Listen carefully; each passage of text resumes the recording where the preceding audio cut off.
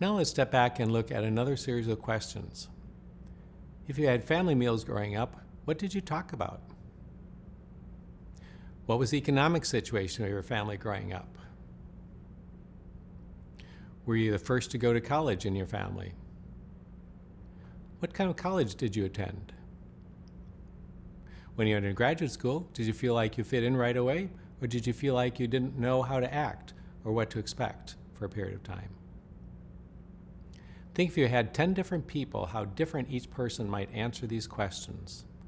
Now think about any students or others you are mentoring or advising and how they might answer these questions. That leads us to a concept called cultural capital.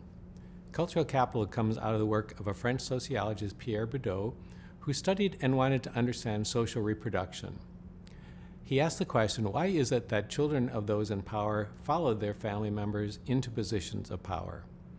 This led to the concept of cultural capital and how so much of what we learn is consciously or unconsciously acquired based on our experiences growing up. Think about all the things you learned that you never knew you were learning, or sometimes you were put into a position that consciously provided you with the stuff you need to learn. Having acquired this information and habits is a way that others recognize you're one of us. Cultural capital includes behaviors, attitudes, values, ways of being that you do naturally, often without knowing it. In reality, it is also the way that dominant groups maintain their dominance.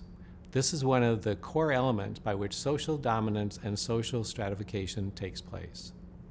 The interesting thing about cultural capital is that its value doesn't come from just having it. It becomes valuable when you display it, referred to as habitus.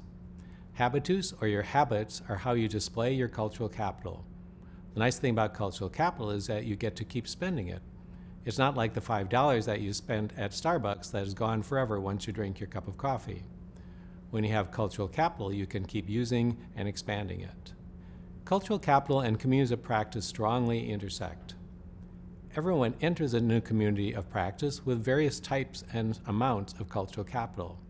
No two people have the same path or same kind of access to cultural capital, even by the time one completes a PhD or postdoc. Members are ideally aware of and value what you bring. Then, there begins an exchange, with typically a newcomer absorbing new cultural capital, but also sharing their cultural capital with the group.